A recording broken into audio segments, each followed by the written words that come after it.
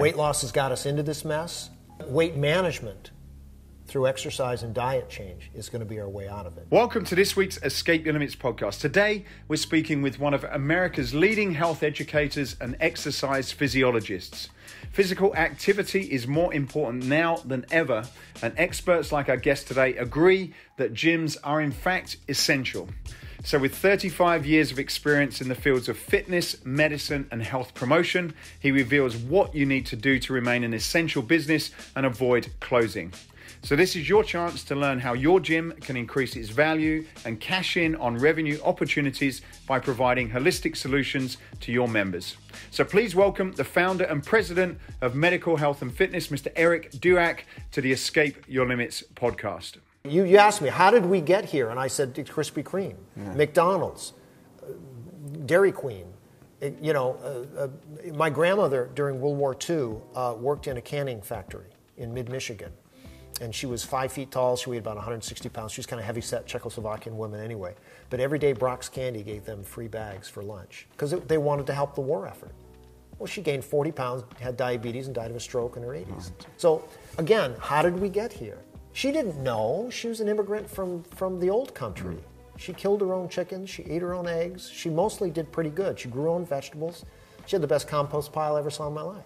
But her problem started when she was in her 30s, and she was eating over 3 or 4 years the Brock's Candy. And they were only trying to help. Thank you for supporting the Escape Your Limits podcast. If you're thinking about creating a unique and engaging fitness space to take your fitness to the next level, then we have you covered. Escape Fitness design and manufacture some of the most innovative, attractive, and durable functional training and free weight equipment used by many of the best trainers and fitness brands across the globe. As a valued listener, we are offering you a 10% discount off many of the products on our website. You can check out the full range by going to escapefitness.com and use the code DUMBBELL. That's escapefitness.com using the code DUMBBELL. That's it for me. Please enjoy the rest of this interview. Well, Eric, thank you for joining us here in Newport Beach. I hope it wasn't too painful to come and come to the sun and. We had good traffic from Los Angeles, from Santa Barbara to L.A., and we stayed in Rancho Palos Verdes, which is not a bad place to be. It was a beautiful location, and we got here right on time. So I've been really lucky with the L.A. traffic. So I'm not down here enough, but this was a good ride. And I'm actually going back up to Irvine because I have business colleagues, and I'm having lunch with some college track buddies who are big investment guys in Irvine now. And this is going to be a fun day. And I'm going to end the day. I'm going to be at there's a place here in Orange County that you may want to check out someday. It's called Hyperion Motors. Right. It's a hypercar company, and the owner of the company went to College of Creative Studies in Detroit, which is where my son studies, and my son wants to design hypercars, like Lamborghinis and Koenigsegg's and these $4 million cars. That's what his forte is. So anyway, I'm going to go there and just do a little recon for him. Beautiful car. It's a hydrogen/battery car. It's amazing. So you should have told me before that. We could have gone there before doing the interview. Anyway. So look, thanks. Thanks for having me here. I just want to say that this is. I told people that you're like the Joe Rogan of the fitness industry. Oh, right, that's a compliment. Well, it is, because that guy. You guys have the same hairstyle. Yeah. But he's just such an engaging interviewer and personality. I mean, he was an MMA guy. But he found his niche, and I think that this is kind of your niche as well too. I mean, you've had some really cool people on this show, and I'm happy to be here. I mean, I think this is a Malcolm Gladwell talks about the tipping point. This I think, because I'm doing a reflux of my career, I think that this is a tipping point, because you have a lot of followers, you have a lot of people in the industry know who you are because of this podcast. So this is a good deal. Well, I was pleased that we managed to connect. I think it was through LinkedIn, and we spent quite a lot of time talking, and I was trying to absorb, because there was so much that you've been involved with. It was quite overwhelming. I got the documents. And I'm like, okay, I need to make some time to really sort of get my head around this and what you're doing. And I think to summarize, I think and you mentioned this as well. It's how can we make gyms essential, I guess, is sort of the way I boiled down a lot of what we had, and particularly as it relates to a lot of the audience that listens to here, because not all, but the majority of people have been closed down. And I suppose when you look at and we had the conversation with the gentleman from Self-Made a couple of days ago. You know, if you think about what's going on and a lot of the issues, and you know, gyms and fitness and health seem to be like the most important thing at the moment that should be kind of part of solving the issue that we're in. Right. And yet it's for different reasons. I kind of get it, but it's you know, there's all these essential businesses, particularly in California. You know, you've got pot shops and you've got, you know, what is it called, Botox centers and all these things. Well, there's a strip club in San Diego that's been deemed an essential business. So right. Go figure that. Yeah. So you kind of got all these things, and then you've got something that seems, and I'm not an expert at all, but it seems as though, you know, done correctly, this could make such a big difference to, you know, preventing people from sort of, you know, I've had COVID, and preventing them from sort of getting it really, really bad. Right. And you know, and also once people have had it, you know, kind of getting them back on track and getting them healthy, because there is a bit of a recovery period once you've had it. Mm-hmm. And, you know, I sort of took some advice, and I managed to sort of get over it pretty well. But, you know, I'm in the industry and I've got a connection with some of the best people in the world, I suppose. So what does the average person do? So anyway, I think the essence of what you were talking about, I think there's some real value there. And I thought it was really worth sort of sharing and getting inside your head. Well, I was one of the most fortunate people, I think, in the industry, is that when I was in New York City, I was asked to come out to Santa Barbara to do research in this famous medical research center, the Sansom Medical Research Institute, which was named after William Sansom, who in 1931 was the first American physician to administer insulin to a patient. He's famous in the diabetes field. I mean, William Sansom is like Banting and Best in Toronto. He's one of the top guys in history of the profession. And here I am working with a woman named Lois Jovanovic, who was considered the world's leading authority in the management of gestational diabetes and pregnancy. And Chuck Peterson, who came from the Rockefeller Institute, and literally one of these people they're the smartest people in the world at what they do. And her office was right next to my gym. I mean, I could sit down with these people every single day, Matthew, and talk about immunology, talk about infectious disease, because the AIDS virus was sort of a big deal when we were there. But they would pick my brain about things that I brought a very interesting perspective to a medical research center. What was your perspective? Well, like metabolic scaling, which was a topic that nobody really cares about. But when you look at the hummingbird heart rate versus the elephant heart rate, you see these two different metabolic beasts. And I say, well, wait a minute. Well, let's apply that to aerobic training versus strength training. And let's look at the heart.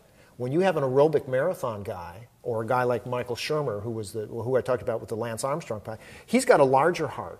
Lance Armstrong had a larger heart, so it ejects a higher volume of blood in each stroke. Mm-hmm. But a power lifter has thick myocardium, and that thing pumps, and it doesn't have a bigger chamber, but it pumps with more veracity. So their ejection fraction and their heart mechanics are not that much different, even though their hearts are actually different. Mm-hmm. You know, people say, well, Lance Armstrong's heart is bigger. Well, so is Hal Higdon's, and so is Jim Ryan's, and all these other, Prefontaine. All these guys had massive hearts. You look at their VO2 max, they were amazing. But then you look at the people who are doing the strength training.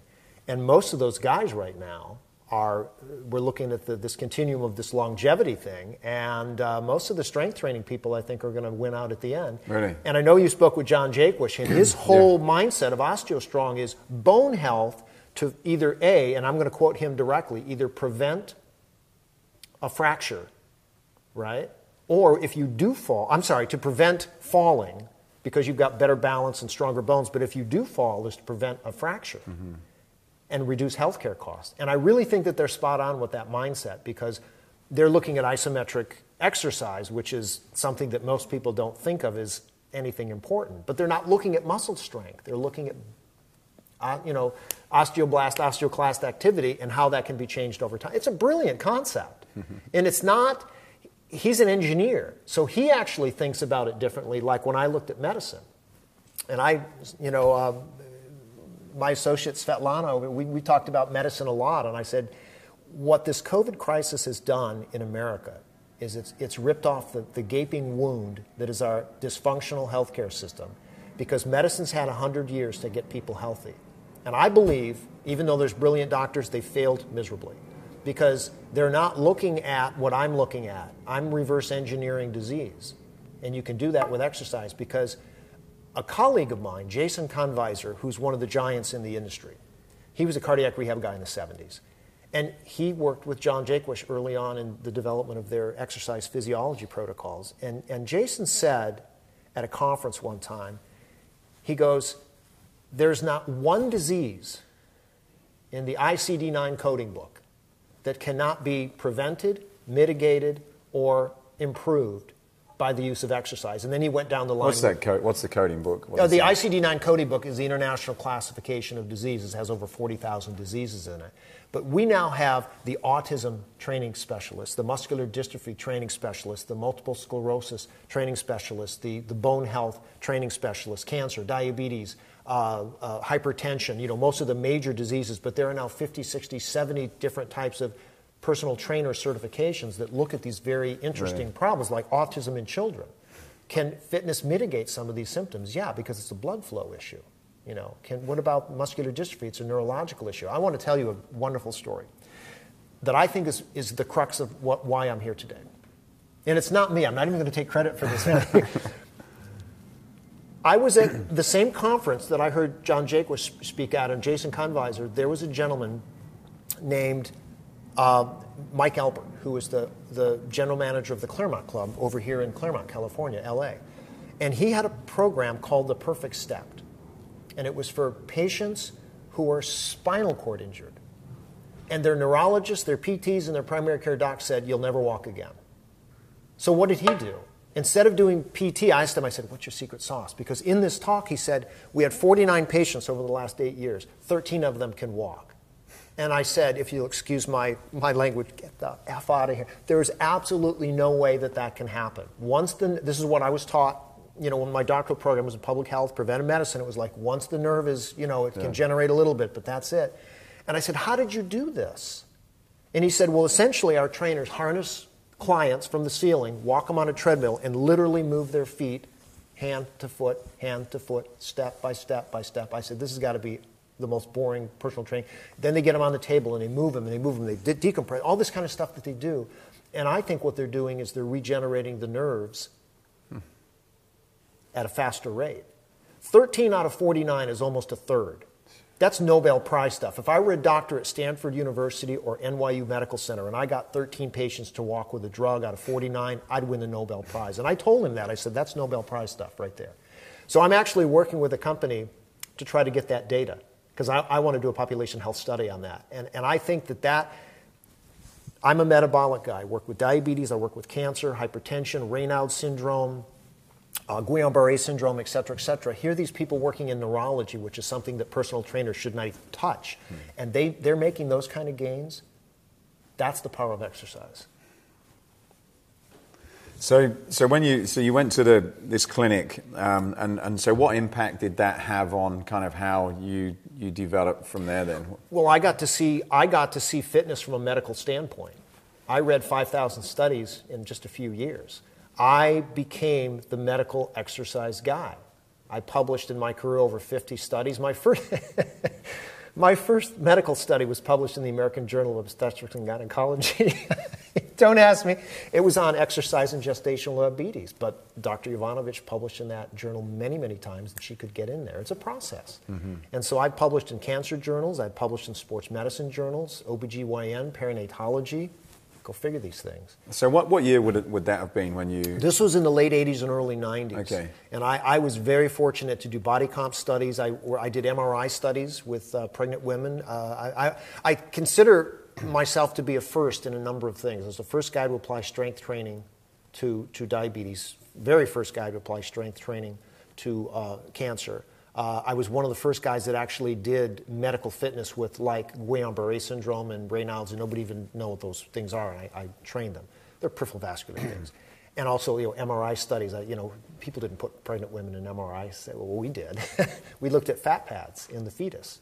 in utero. This is amazing stuff. So I was really, really lucky. So that experience allowed me to look at fitness from a medical standpoint. And that's why I'm so high on blood labs right now, because we used to train diabetics and we would always do a pre and a post blood sugar finger stick. Put it on the machine.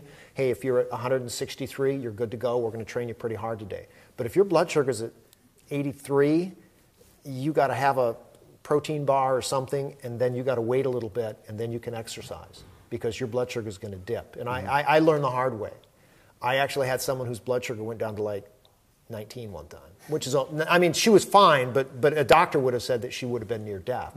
But that's how I had to learn as a young guy doing these things, how to manipulate the work-to-rest ratio and the intensity of the exercise based on blood sugar. So my motto in medical fitness now is, in exercise and diabetes, the training is blood sugar dependent.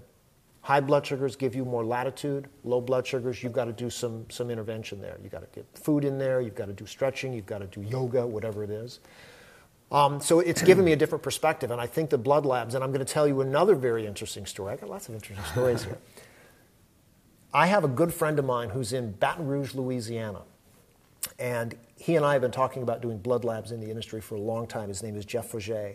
And this guy is a bulldog. He is a bulldog. And Svetlana knows him. He's just the nicest guy, but he's wanted to do, don't quit, don't quit, don't quit. And when COVID came along, he applied for some sort of project that you could be a COVID provider in what's called a high complexity lab, which is the highest level of CLIA certification you can get. And CLIA is the body that certifies blood labs in the United States and abroad. So he got it. So he became a certified blood lab, and he actually did COVID testing. And he's gotten some big contracts and whatever, but he has some colleagues that are doing what's called a breath analysis. And I'm like, breath analysis? How can you get blood? Blood is blood. Or saliva testing or something of that nature. And he goes, no. He said they're using mass spectroscopy, which I had heard of, but I didn't. Well, a mass spectroscopy is, and I'm going to talk about this in terms of an MRI. You've seen an MRI scan. Well, how do you get the white for the fat, the gray for the muscle, and the black for the bone? Because they all have a spectrum. Those molecules resonate at a certain spectrum. And when you look at the spectrum, it actually it's a peak and a valley. Just like if you looked at a sodium, potassium, whatever, they all have a peak on a spectrum. Mass spectroscopy in medical research is the gold standard by which all assessments are done. And the first thing that came to my mind when he started talking about this is I said, oh shit, man, this is like Theranos, the lady up in Silicon Valley who got $5 billion, investment money for her business. She lied to everybody. She's going to go to prison probably. And I'm thinking, she did finger sticks. And I said, well, everyone's been doing finger sticks. That's a pretty common thing. But she said you could do everything with it. She got all this investment money, SEC filings and all this stuff. And then it turned out she didn't do it. So the first phone call I made was to my old boss, Dr. Peterson, who's now back at Heart, Lung, and Blood at the NIH.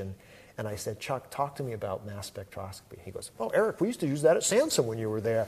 We did this, this, and this. And he said, oh, no, that's absolutely is the best thing. I said, so, all right, so I'm going down the right path with these guys.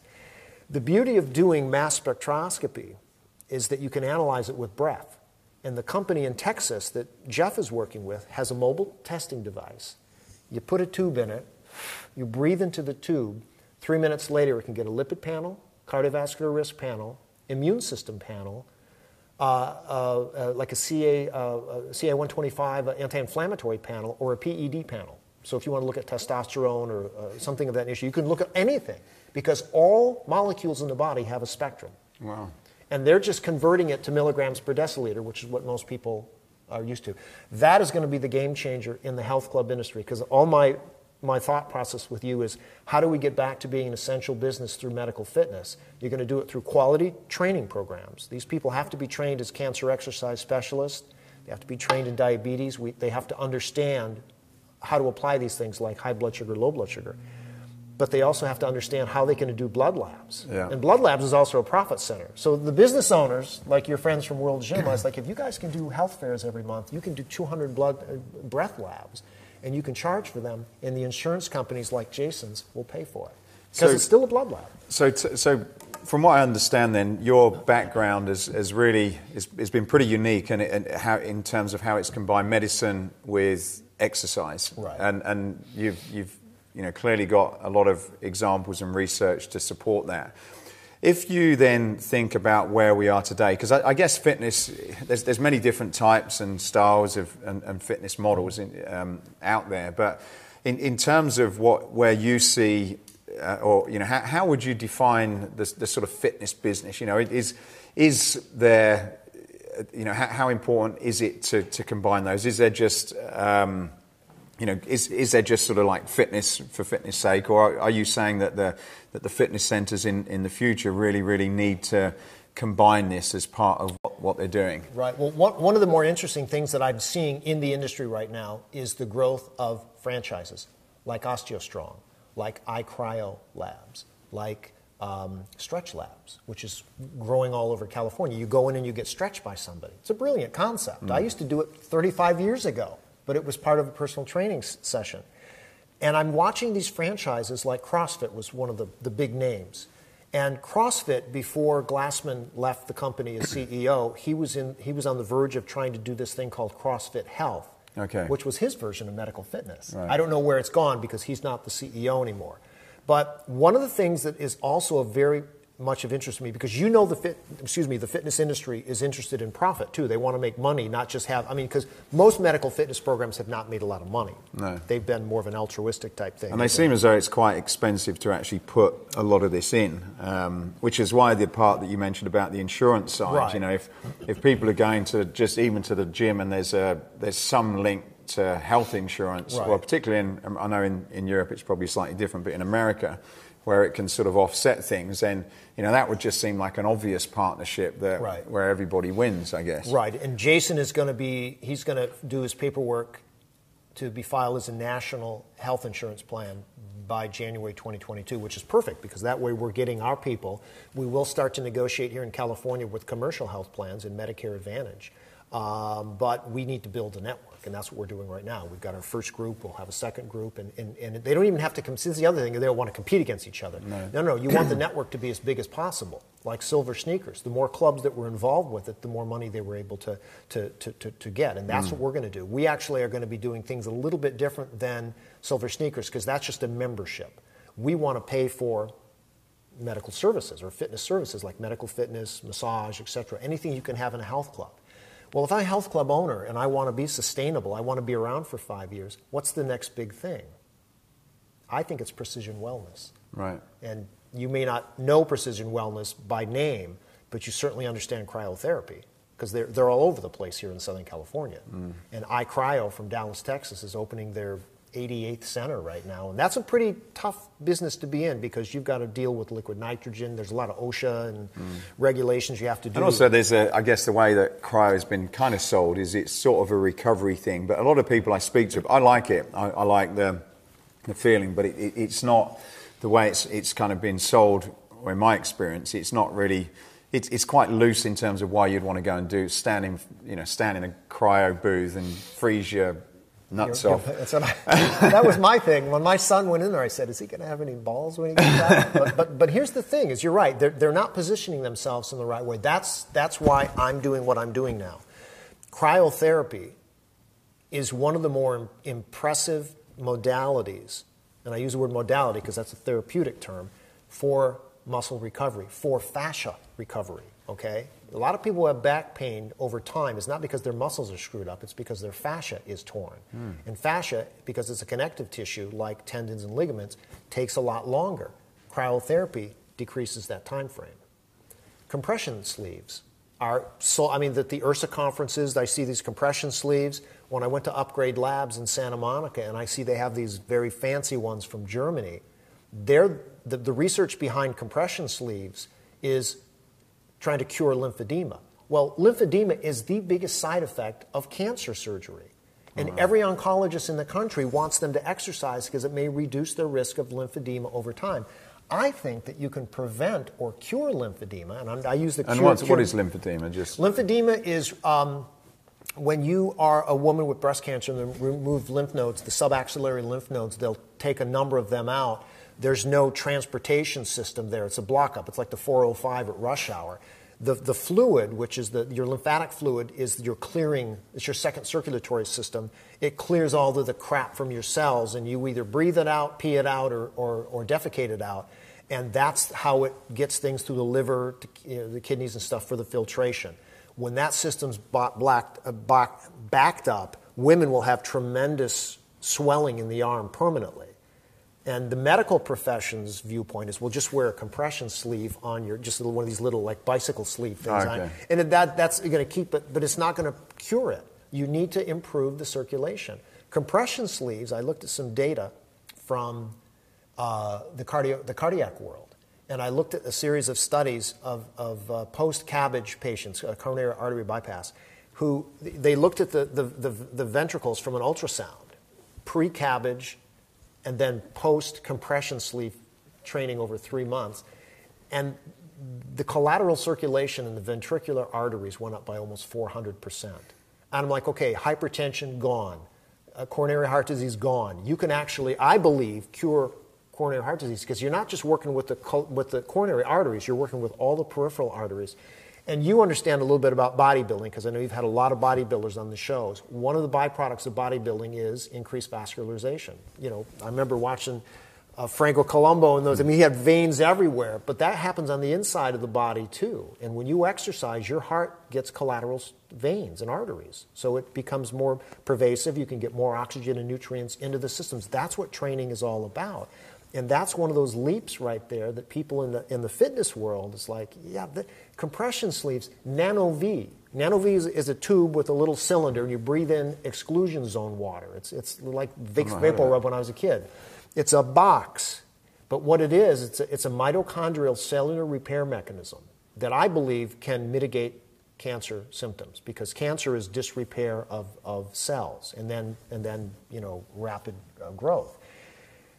And Cerulean Health and Wellness in Scottsdale was the first place I ever saw. I never saw precision wellness. I've seen a cryotherapy unit, but I've never seen all these things. I've never seen compression sleeves and PEMF, which is pulse electromagnetic frequencies. All of these things are done together. Upgrade Labs does it. Cerulean does it. There's a place in Minnesota that's now starting. This is going to be the next big thing. Yeah. So why are they so important? They're important because they repair the cells, they repair the fascia, they repair these types of things, they improve peripheral circulation, they do all of these things, I think, better than a drug or a surgical technique. And there's no side effects. I mean, you're breathing essentially water. And what's that called? It's called It's called Nano-V. That's the name of the company. And so what, you just sit there, you go in like a booth? You sit on a chair. You sit in a chair, you watch TV, and it's like a little, it's a box with a little, like a microphone thing, and you turn the water on, and it bubbles the water, and the water just comes to your nose. It doesn't smell like anything, and you just breathe it. And in Upgrade Labs, you do the PEMF and the Nano-V together. Right. So you're getting the pulse electromagnetic frequencies, and they tune it to where you can actually feel the pulse. Yeah, I went there and had on my body, but I hadn't done the Nano-V. Nano-V. The Nano-V, I think that, like I say, what I'm trying to do is let's marry cancer and fitness is, what can you do with the Nano-V and the PEMF? Well, that's cancer and metabolic disorders. What can you do for the compression sleeves? Well, that's cancer and athletic performance and peripheral vascular disease. What can you do with the cryotherapy? Well, that's fascial care. And so I'm going to try to marry all of these types of precision wellness tools and then get them paid for on insurance. So it's interesting you say that, because I went down to Upgrade Labs and we did an interview with them, and I kind of said to them, I said, like, how do you put this together? So as an example, if you went into a fitness club and you wanted a functional training area, you'd have some kettlebells and suspension training and ropes, and you kind of have this package, and it would make sense, and there's a general understanding of what you put together. When it comes to this, I said to them, well, do you go to one company and they sort of advise you on all those bits? And they said, well, no, we just kind of tested some stuff and put together what we wanted. And there's a place up in Costa Mesa, not far from here, and they've got a similar centre. Mm-hmm. But again, I don't know how you would put these packages together. So I suppose if you were thinking about doing this, at the moment it doesn't seem as though there's anyone that would kind of say, well, look, in order to do all of the things that you need to do, you're going to need one of these, and this is the sort of result that you can actually deliver. Has anybody actually done that, or is that what you're trying to That's what pull I'm together? trying to do. Okay. And the last thing that we had talked about before we went on air was the whole thing about the software, this Healthy Stats. I believe that population health is the final key that will allow health clubs to become a provider, because medicine has been able to tell you that this surgery is good, this pill is good, and this technique is good because they published it in peer-reviewed data. And again, my experience at Sansom allowed me to learn that system. I publish 1 or 2 studies on my own every year just because I want to. But now that I'm working with Weld Health and this Healthy Stats program, we have the ability to get data on millions of people. And our first client is a company in Ohio called Maple Tree Cancer Alliance. They're the nation's top exercise and cancer company. They have 40 centers nationwide. They're going to double this year. There's another franchise. But they're going to license some of their things to the industry. They're just wonderful. And their owner, Dr. Karen Wunder, is herself a PhD and a professor and has published a number of studies in exercise and cancer. So that's part of the secret sauce. So essentially, you're trying to tell me what's the secret sauce. It's outcomes data, it's population health, it's health insurance reimbursing to allow more people to get in. Right? And it's a highly trained staff, and it's the blood labs. All of those things together are going to change the way the industry looks at themselves. And it's not like a manager has to know all this stuff. He can just buy some equipment, hire some good people, and my company will help with the population health and all these and the insurance things, and that's where we're going to build the network. That's all part of the network. That's what I'm giving to people. So you've got a regular fitness center, mix of different people of age, some young people, some old people, so and everything in between. How do you, in terms of, it sounds like it's a great goal. It does a few things. It allows the fitness businesses that have been closed in a lot of places for a year to actually become essential. So whenever, if anything else happens in the future, then, purely from a business financial perspective, they're putting themselves in a good position by, kind of including this. But how do you sort of narrow that down? Because you've talked about cancer patients and diabetes and a number of other things there. Do you kind of hone down on one and say, well, look, this is something for that particular demographic or those needs, or is it more of a kind of general health where you say to people, well, look, we've got this program that's going to kind of just general wellness program, I suppose. Right. How would you sort of think about that as a business owner in terms of where to start? As a business owner, if I had to concentrate on that one thing, and Billy Crystal said that one thing, it would be weight loss. Okay. Weight loss has got us into this mess. Clearly, the Krispy Kreme, I say no more. But weight management through exercise and diet change is going to be our way out of it. And this is where I think that the health club industry is going to shine like never before, because they peripherally understand weight management. There are a lot of companies that do weight management, and I think they do it pretty well. I think they do it better than Swanson or Jenny Craig or Weight Watchers or any of these other type of eat this food in a box type thing. That, I think, is part of the issue. The health and wellness industry is moving into keto diets and bulletproof coffee and all these kind of things that are really trying to maximize nutrition exposure, as well as the functional exercise versus the strength training versus something else. So I really think that one thing is weight management. I mean, yes, cancer is very important. I mean, my passion has always been what I saw with those people literally changed the way that I think of fitness, because everybody told me these people shouldn't exercise. It was like they said to cardiac back in the 50s, you've got to lay in bed until you're better. And somebody said you should get up and walk. I don't know who that person was, but that was a really great piece of advice. But weight management is going to allow people to go to a club, not a clinic. They're going to be able to do an exercise program, probably strength training. Someone's going to talk to them about the benefits of keto diet or paleo diet or something of that nature. But it's going to be talking about nutrient density, supplementation, et cetera, stop eating out of the bag, box, or whatever, get more into this natural eating pattern. This is really where they have to go, and this is where the health clubs have to. Is it going to be more work for them? Yeah, it's not like selling memberships. No. But if you want to do this the right way and you want to be here 20 years when all the restaurants and all of the other places are not open, the malls and all these other places, it's terrible what's happening in this country. But I can't save everybody. No. But I want to work with the health and fitness industry because I believe that out of all the industries I've been involved in higher education, I've been involved with management, I've been involved with entrepreneurship, I've been involved with a number of different things. The people that I know, and you can probably back me up on this, some of the most passionate people in the world work in the health and fitness industry. Yeah, absolutely. Some of them make really good money.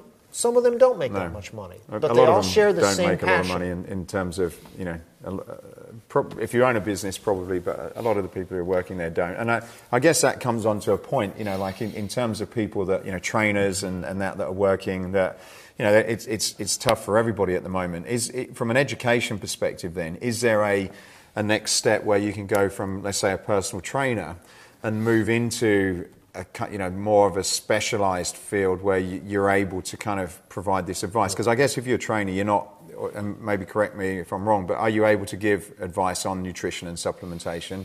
To a point. Okay. You can't give dietetics advice. I mean, the licensure laws and all these things are pretty strict about giving, dietary plans for health and whatever. But any trainer can give advice on supplementation as long as they don't do something silly like the guy at New York Sports Clubs who gave some really bad nutrition supplement advice to somebody with advanced hypertension. Of course, that person died and there was a lawsuit.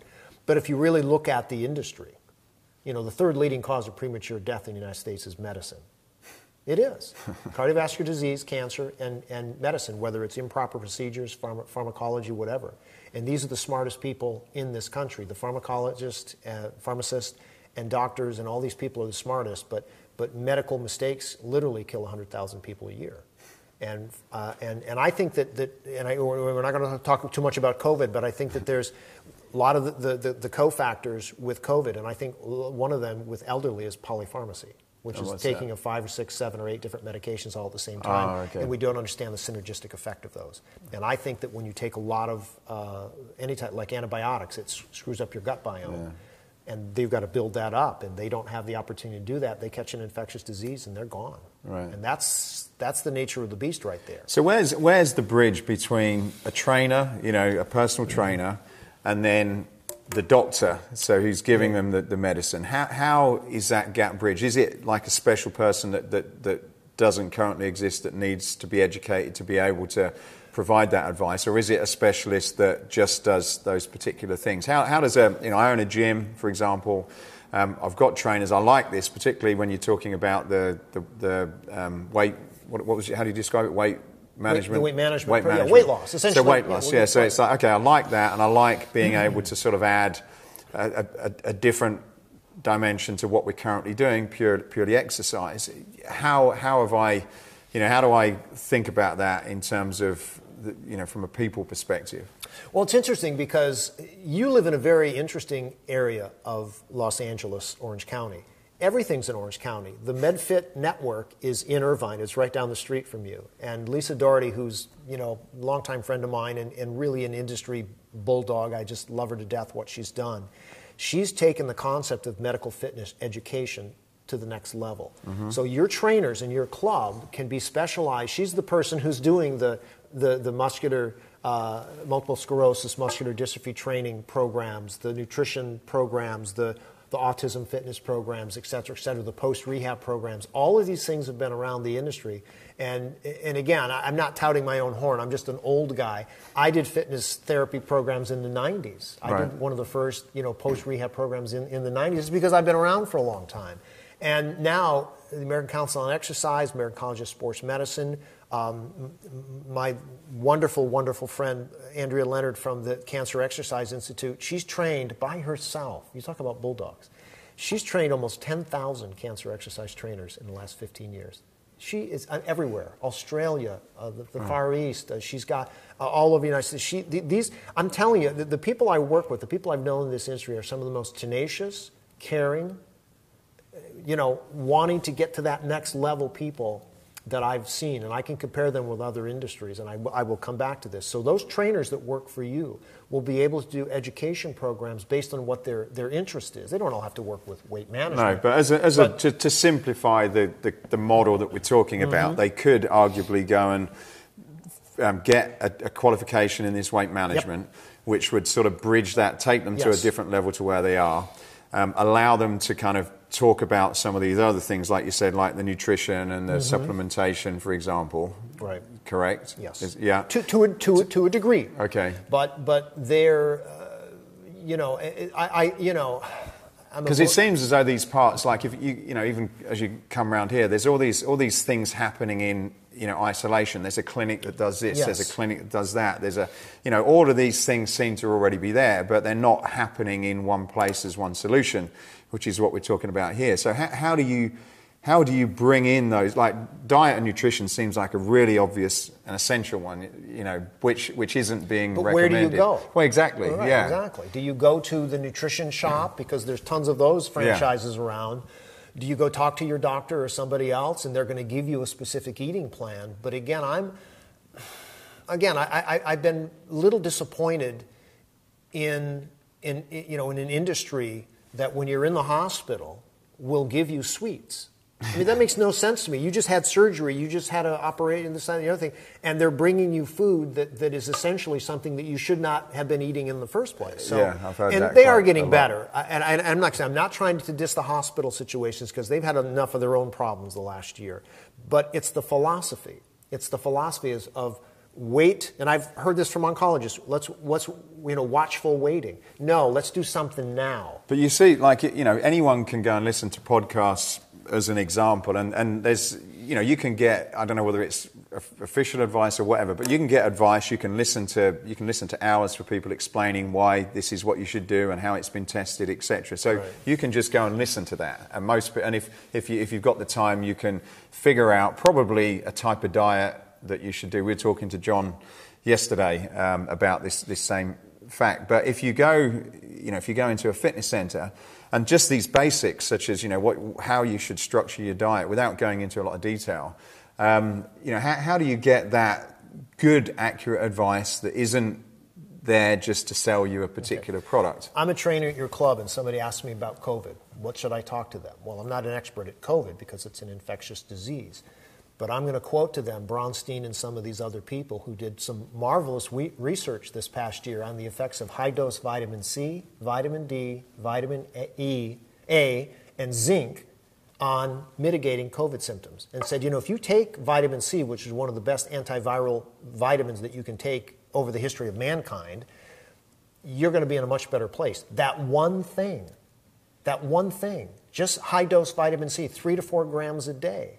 You don't have to be a doctor to tell people that. It's in the medical literature. I'm just telling people what somebody did with the medical literature. You don't have to take it at all. But I guarantee you that if you have any infectious disease, whether it's a sinusitis, any infection, something with the gut, etc., a common flu, any of these types of disorders, and you pump in high-dose vitamin C, you're going to mitigate that probably much faster than you would if you just try to go to work every day and drink a little water. So the trainer doesn't have to be over the top in terms of what they do. I always started with like I just showed you, the research from Bronstein and his colleagues in Detroit. It's an excellent series of papers.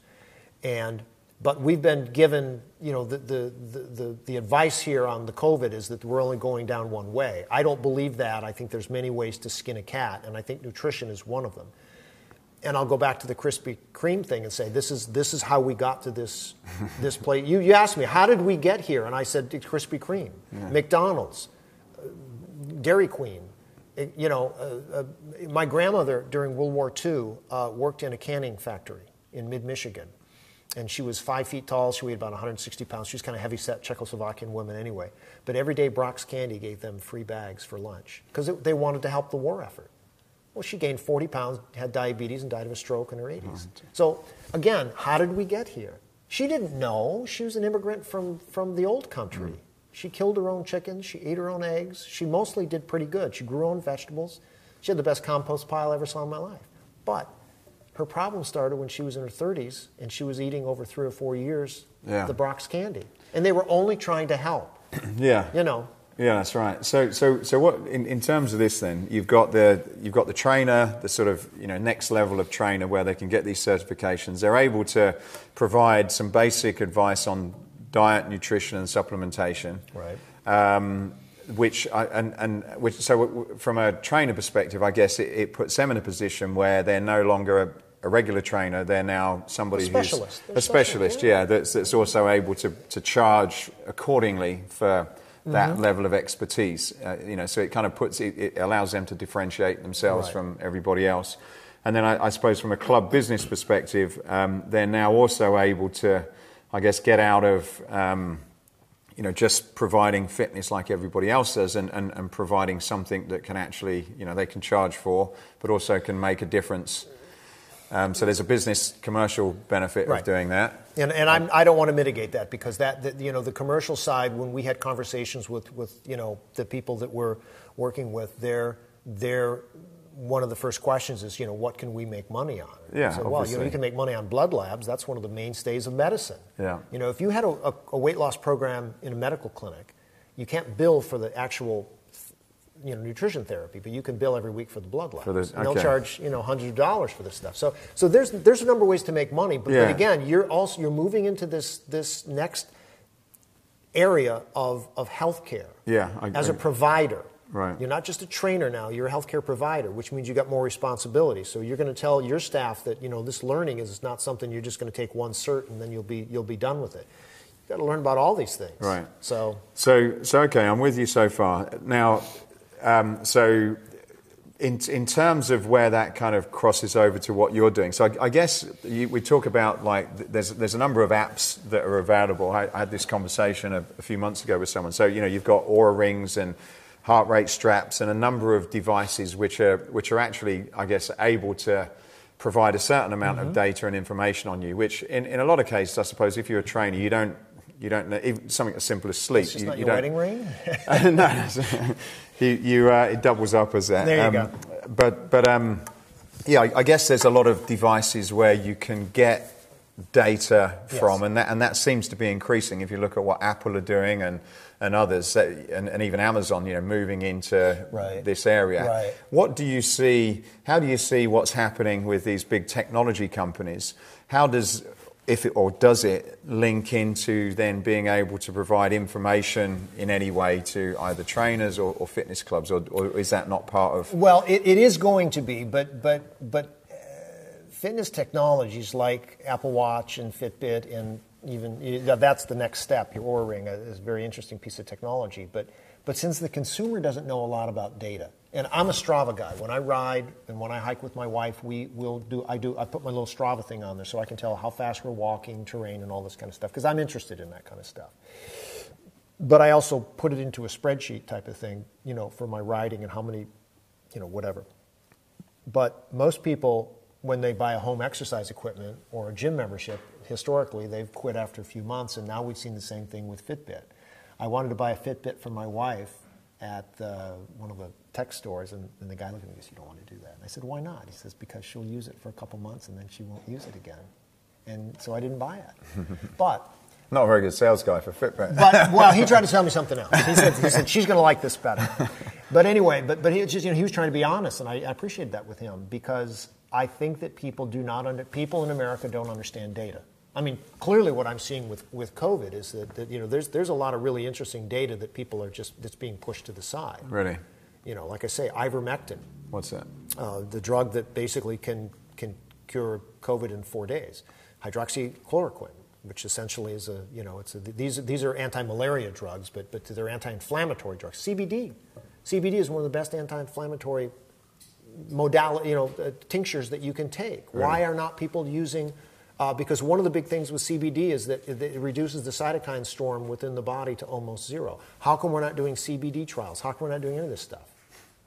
This is where the politics come in, and that's where I have to kind of get back on track here, because we could have another entire talk about that. But for the fitness industry, they have in their arsenal the exercise, and then I'll say the precision wellness that's going to be in their back pocket here soon, because they're both profit centers. But the exercise is probably the most powerful tool that a person can use to change their physiology, mitigate disease, and the side effects are almost zero. If you look at how many people die in a health club every year versus how many people die in a bus, I mean, there's no comparison. No. How many people got sick with COVID last year in a health club? It's like 0.004%. It's essentially zero. Health clubs are one of the safest places to be for COVID, bar none. Absolutely bar. Mask or no mask, bar none. They're one of the safest places to be. That's why your doors have to remain open, because I'd rather have somebody in the health club that's being cleaned every 3 seconds than to be in some other place that they don't really know. So anyway. But in terms of data then, so there's a number of apps there, and you're right, I can kind of figure out the data and sort of see trends and work it out myself, but I suppose if I had someone like you that was looking at my sleep and my heart rate and a number of other things, even blood, which I'm going to probably have a look at, then obviously someone can kind of look at that and say, right, here's a bit of a dashboard now, this is what you need to do next. Right. Well, if you were training for something, the data would mean more. Right. So my father, when he trained in his 40s, he wanted to run a marathon. And he was a short, stocky guy, whatever. But he followed a 12-week program where he had to run this amount of miles this week, a track workout here, stretching, whatever. And someone laid out a program for him, so he had to follow it. And he did his heart rate. He actually started becoming a data management guy. Ran a marathon, he ran under 4 hours. I mean, for a guy his age and that was an amazing accomplishment that he did, because he actually sort of followed the data. So people don't have to be data analytics people, but they have to sort of take one thing. And are you familiar with heart rate variability? Yeah. Yeah. See, I never knew what it was until I went to Scottsdale and spoke with the team from Cerulean. That's one of the most important heart measures you can ever do. And I studied cardiology in my grad. I was one of the first kids that did EKG as a graduate student back in the 80s. They never did EKG in an exercise program. I had to do all that stuff. I never knew what a heart rate variability was. What an important measurement that is, that one thing. So I keep raising my finger to you. It's that one thing. But these things are so important, and it's not very hard. But if people understand what the concept is, and if your heart rate variability starts to waver, you're higher risk for this, higher risk for that. Well, how do you do that? Well, you learn to exercise. You can control your heart rate. There's a lot of yogis out there that David Blaine, the magician, was on a podcast, and he's telling about how he held his breath for 18 minutes or something ungodly. I mean, Harry Houdini only did 3 or 4 minutes back in the day. And he's telling how he got his heart rate down at one time to 8 beats per minute, which I thought was physiologically impossible. I mean, the lowest heart rate I ever knew before that was like 28 beats a minute by Hal Higdon in the 1960s. But it's all about how you have the ability to control a lot of things in your body, your parasympathetic versus your sympathetic. That's what meditation's all about. That's why I think it's so important for trainers to learn all this stuff. So coming back to data then. So so what's the data? What is it that we should and can and make sense to be measuring, and how does that fit as part of this whole sort of... Well, the trainers are going to have to be a little bit more intuitive about data. They're going to have to not just understand what body fat is and how to do skin folds versus hydrostatic weighing or those kinds of things. They're going to have to understand blood pressure and how it works with exercise. They're going to have to understand what I call the biometrics, which is heart rate variability is a biometric. But they're also going to have to understand things like the blood data and how it applies to the training. And it's not that difficult. I don't consider myself to be some sort of medical genius by any sense. Believe me, I like to absorb this stuff. And I also like to put the pieces together. So when the trainers learn how to do this kind of stuff, they're going to be fascinated. And going back to the cancer trainers, those people are some of the most passionate, evolving groups ever. I said years ago that cancer and exercise is going to be the new cardiac rehab, and it essentially is right now. There are more people doing cancer wellness programs in health clubs and clinics all over the country than cardiac rehab. Cardiac rehab is kind of a dying art because it was based on reimbursement and it kept getting less and less.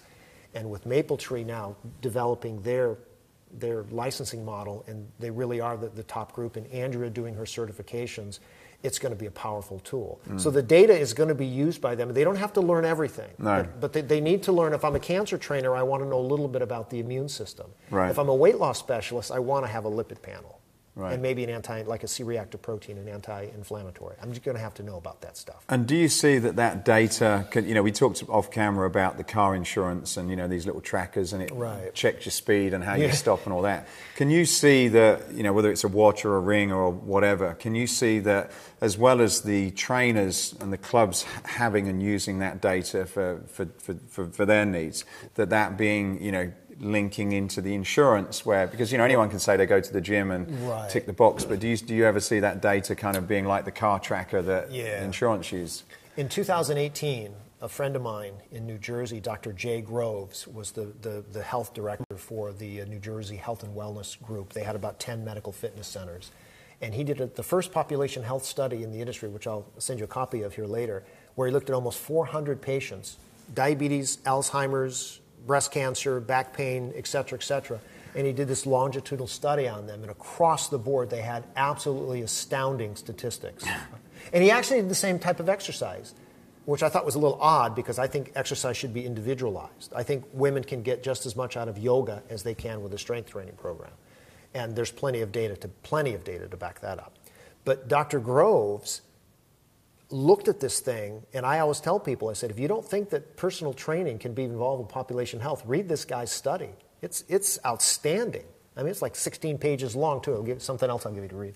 But it's there. We're almost there. And the trainers didn't have to do all that work. He went to somebody from a college, which is what I do. My consulting research person is Dr. Nicole Hank from Perseverance Research in Scottsdale, and she's a clinical trials person. She helps me, she is going to be my right-hand person, and I've got other people locally that I got a student from the University of Michigan on my mentorship program. All these people are going to help do this.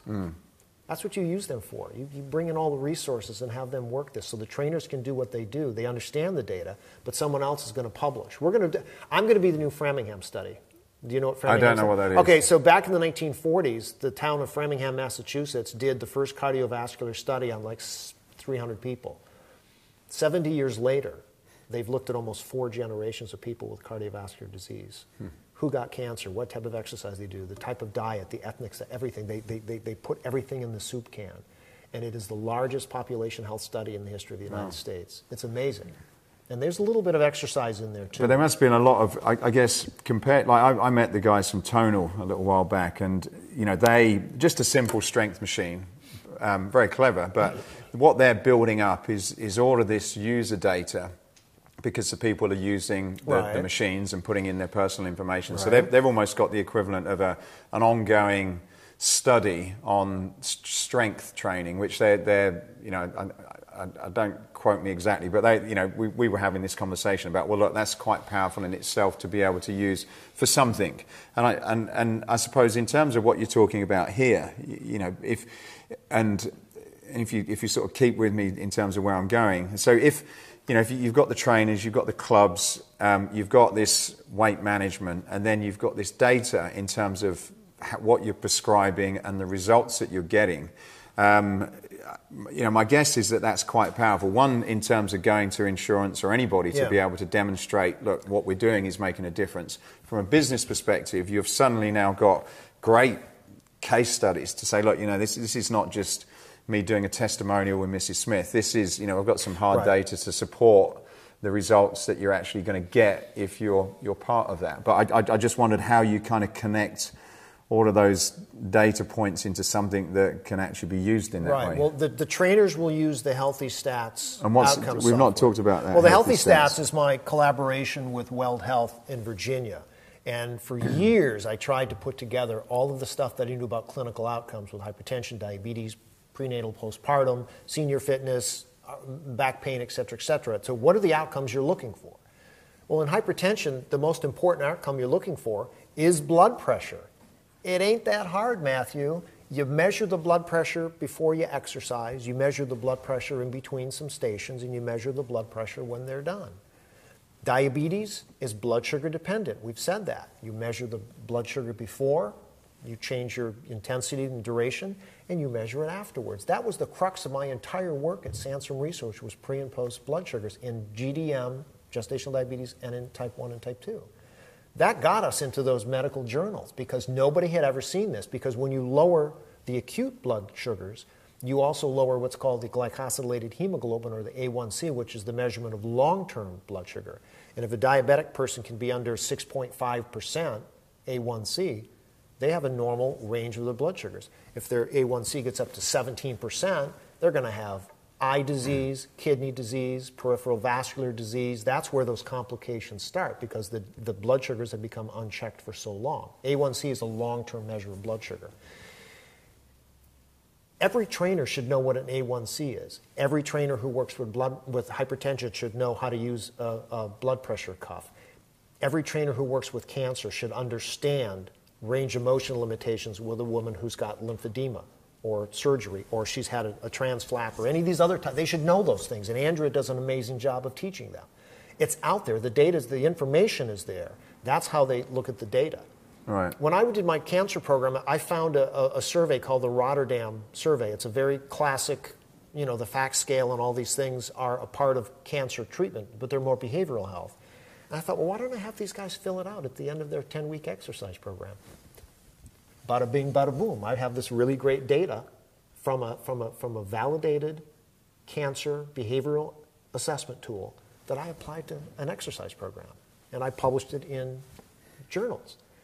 And people would look at me and they said, this is really impressive stuff. And it's like, you just have to put the pieces together, So trainers don't have to be hematologists, but they have to understand blood labs.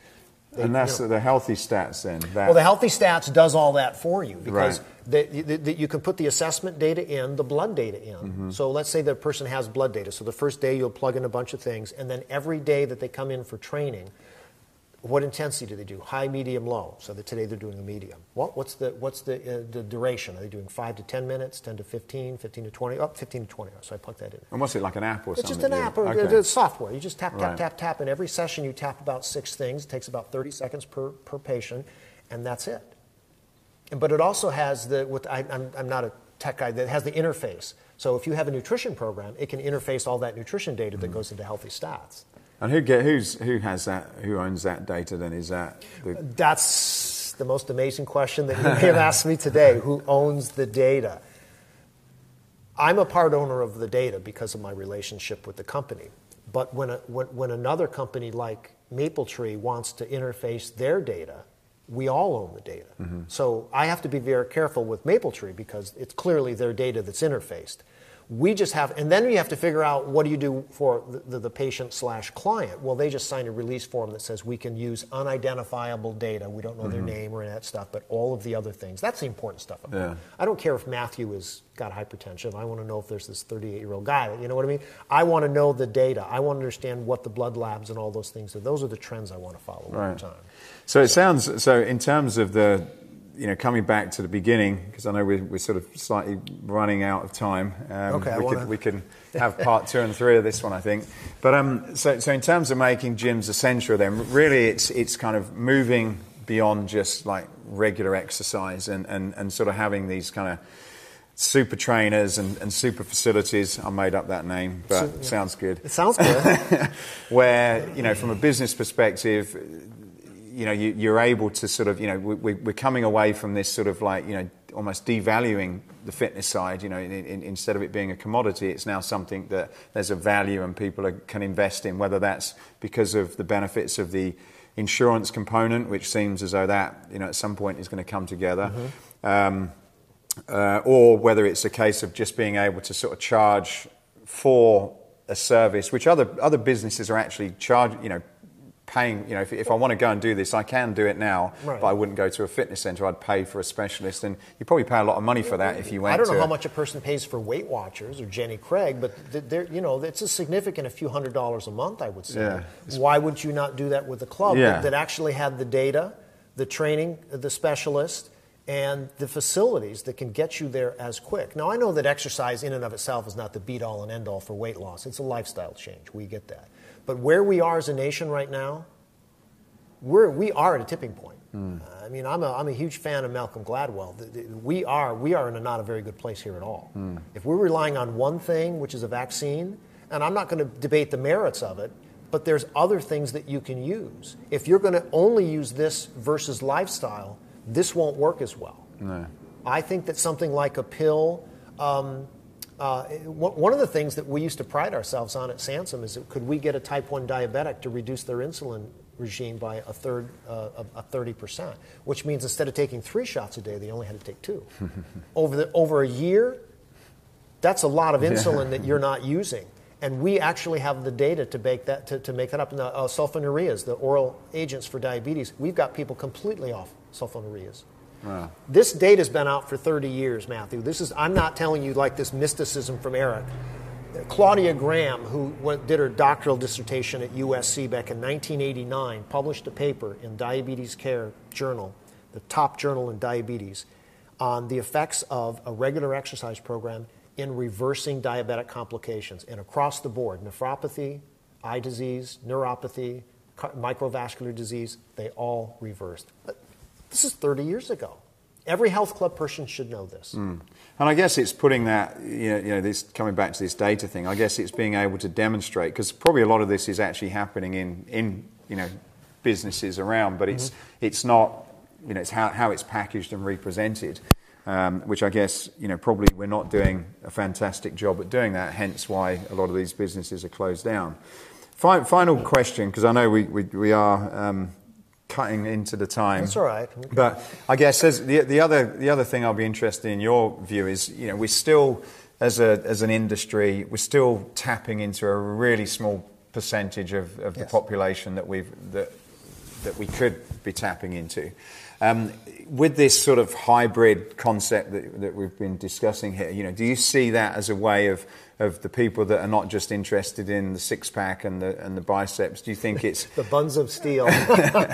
It's an opportunity. Not that there's anything wrong. That's a fantastic. Absolutely, Anyway, I love the whole. But anyway, but is it a chance of turning that 20 into a 30 or a 40 by kind of positioning things slightly differently? Yeah.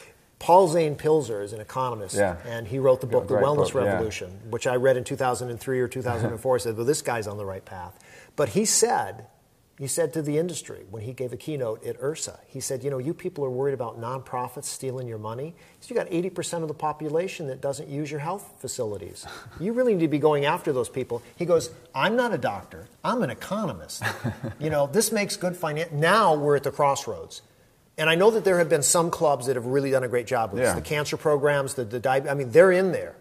But again, they haven't put all the pieces of the puzzle, whether they're not doing the outcomes, they're not looking at reimbursement, they're not doing other types of things.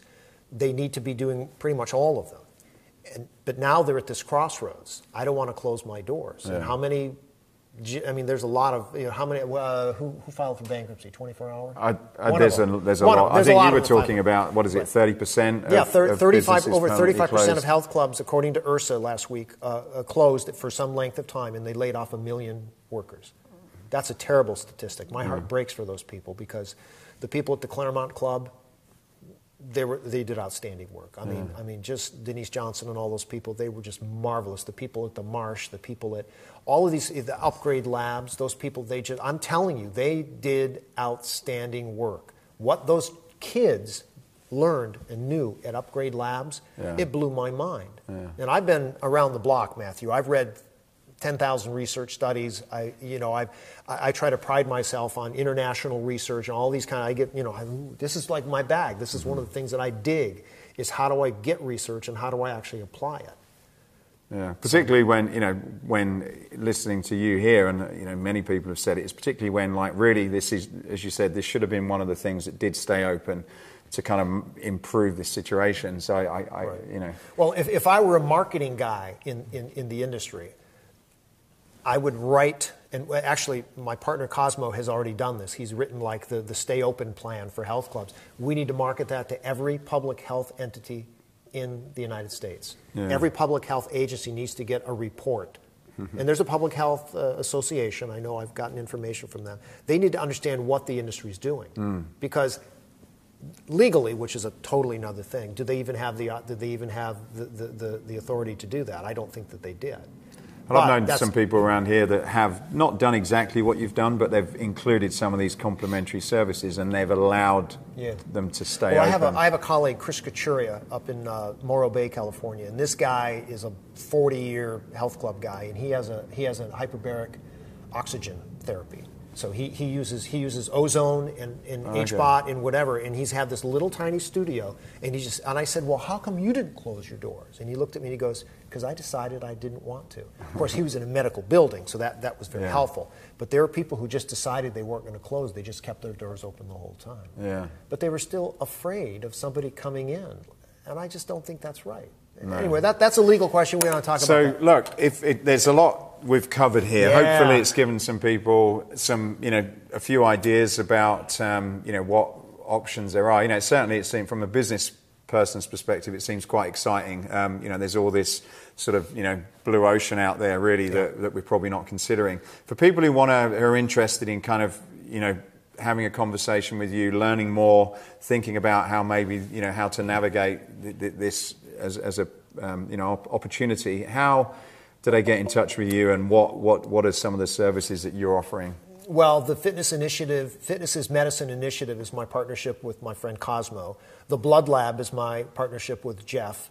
My business is really moving in a number of different directions with my crew, the outcomes and all the other things that I'm doing, my relationship with Weld Health, all of these pieces now are starting to fit into place. But if people want to talk with me a little bit more about it, they can reach me at medhealthfit.com, it's been my website for almost 27 years.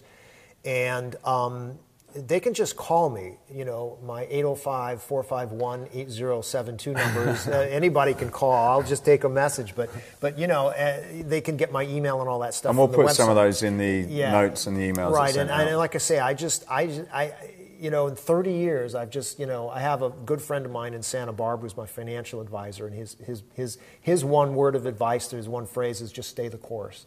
And he's been telling me that for years, and I think now I'm at the precipice. And it really, like you say, is really exciting. Yeah. Because I think that health club owners now have to make a decision. Do I close my doors, or do I sort of change things?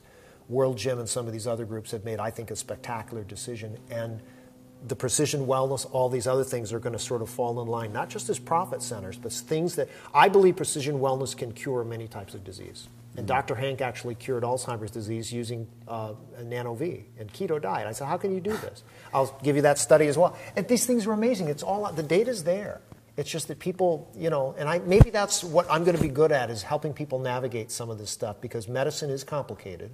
And I want to try to uncomplicate it as much as possible, because I want for the industry to thrive in the next 2 years. I don't want them to be shut down because there's a COVID-73. Yeah.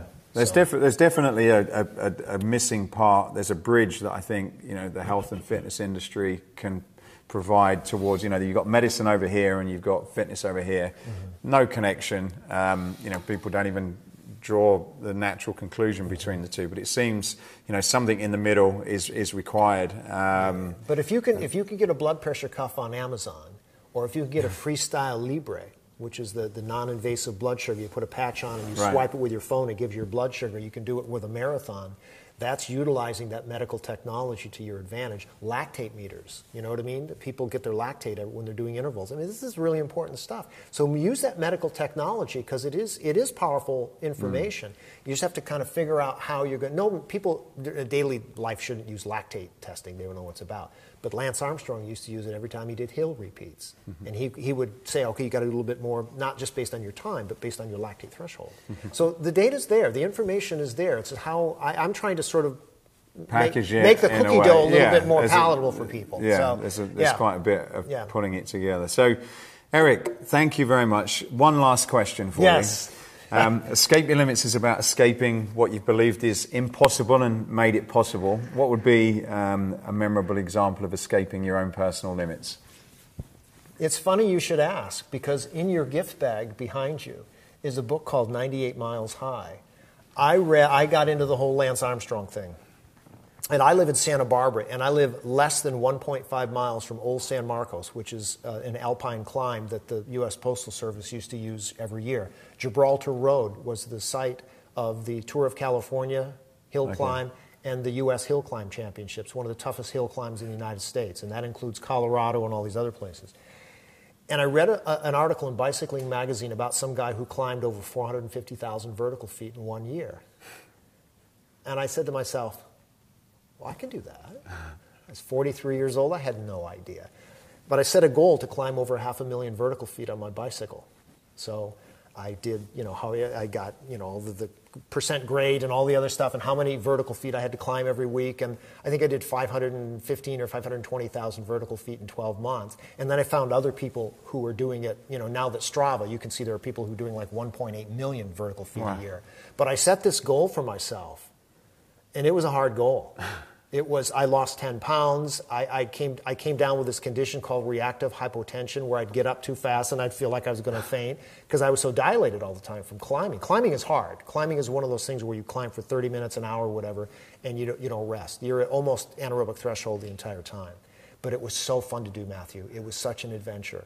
It was such an adventure, and there's a little book in there for you. Fantastic. So anyway. Well, Eric, thank you so much. Appreciate it. It's been really, really enjoyable. And like I say, I would recommend if anyone's interested having a conversation. I'm more than you. happy because, like I say, I think we're going to have more and more people that are just going to be walking down this road, and I'm happy to take their hand because I think that this is a good thing to do. Yeah, it's going to be it's got my mind thinking. Maybe I should have a nice gym here on the beach with a medical fitness. So if you've got any investors and you want to come up with a new concept, then well, anyway, thanks again for having me. I really appreciate it. Thank you very much. All right. Hey, I hope you enjoyed this podcast. If you did, then please go over to iTunes and subscribe to the Escape Your Limits podcast. Leave a review, leave a comment. It really would help us a lot to continue to keep these going.